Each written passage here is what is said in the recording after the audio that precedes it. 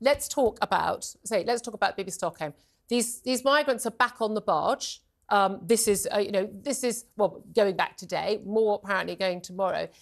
I mean, is this a good thing, or is this still just, let's face it, a complete silly drop in the ocean, frankly, with the tens of thousands of migrants that we've got housed in hotels right now?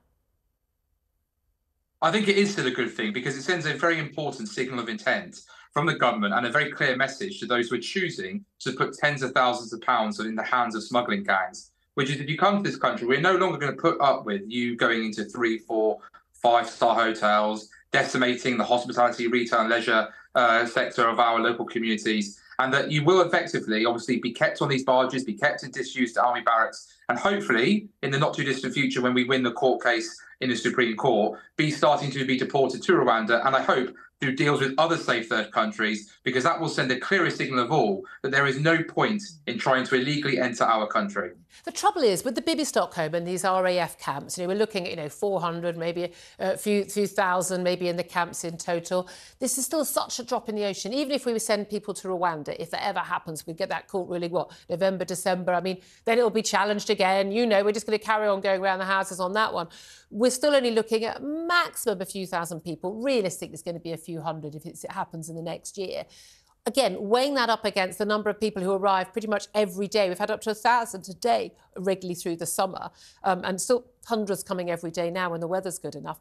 This doesn't really touch the sides of the problem. Is it going to be enough of a deterrent, given that these people are, they're not risking life and limb to flee a dangerous land at the point they get on a dinghy in Calais, but they are risking life and limb getting on an overcrowded dinghy with 40 people on, one that's supposed to have 10 people on, and going across one of the most busiest shipping lanes in the world.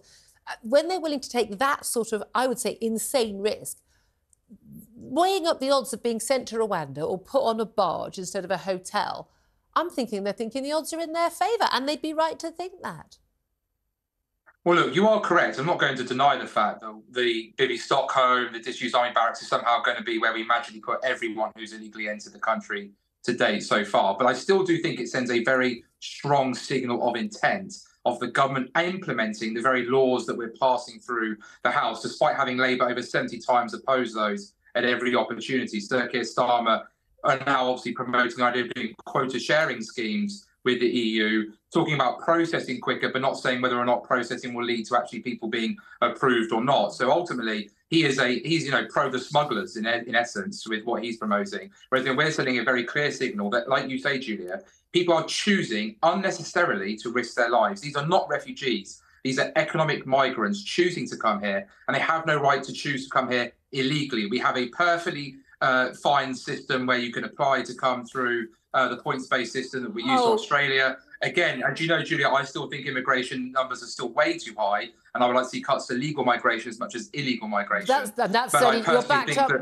You're backed up by the polls on that, but you know as well as I do, there aren't actually legal routes for people to apply to coming from a lot of the countries where they are actually coming from. Although I'm still amazed by the huge numbers of people coming from Pakistan on the dinghy route, when you can quite clearly get to just buy a plane ticket from Pakistan and travel to this country. We have a huge Pakistani heritage community in this country, so I find that quite extraordinary. That waves big flags to me about who those people are, certainly. Can I ask you about what the First Minister of Scotland had to say, in a tweet and other statements about opening up a sort of a global refugee help for people from Gaza, and basically saying, look, Scotland will take their share.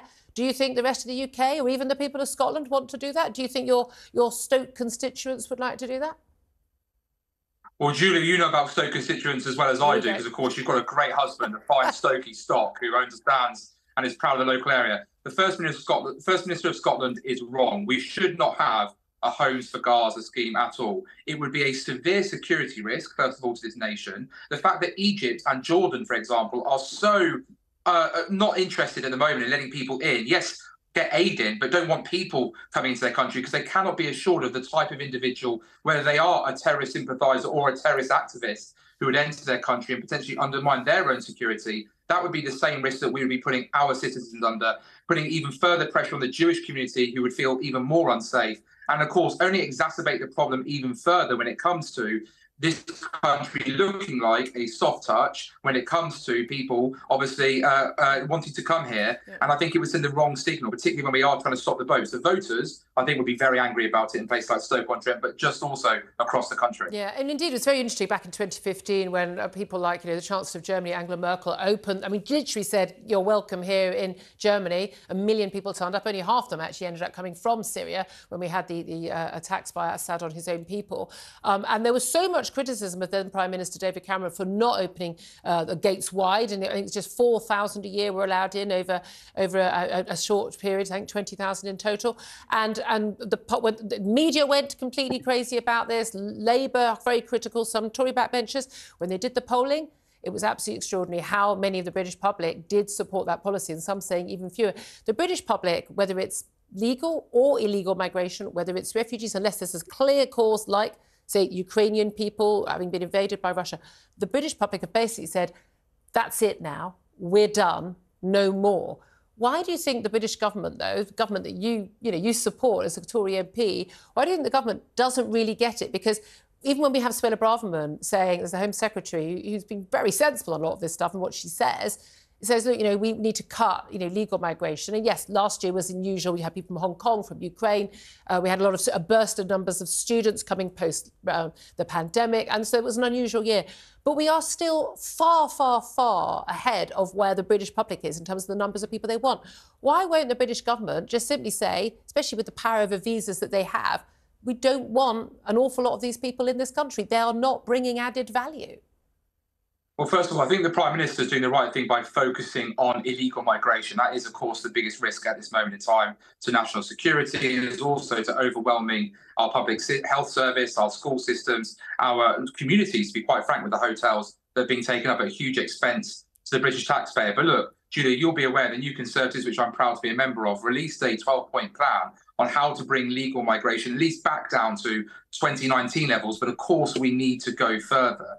And I totally agree with you that the public they won't accept even 200, 300,000 net migration. They do want to see the tens of thousands. Some may say they want to see net zero migration. Who knows? But I would say that we need to ultimately make sure we get to a point where we're actually skilling up our workforce so they can fill the skills vacancy. We need to actually push back on big business, who always want to pull the lever of mass migration to fill shortages, because ultimately they want cheap foreign labour to enable to make bigger profits. And we need to be, just as you say, more honest about the fact that if we carry on with the unsustainable levels of migration, we'll have to build not 300,000 homes a year, 600,000 homes a year, 7 million brand new GP registrations because of immigration since 2010.